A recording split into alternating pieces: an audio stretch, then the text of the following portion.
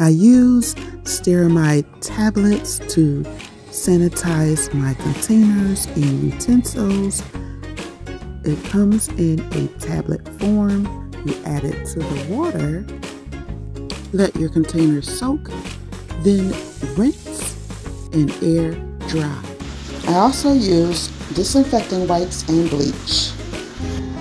When making DIY cosmetic formulations at home, it is necessary to cover your hair, wear a mask because many ingredients become airborne, protect your eyes from splashes, wear gloves and an apron to protect your clothes.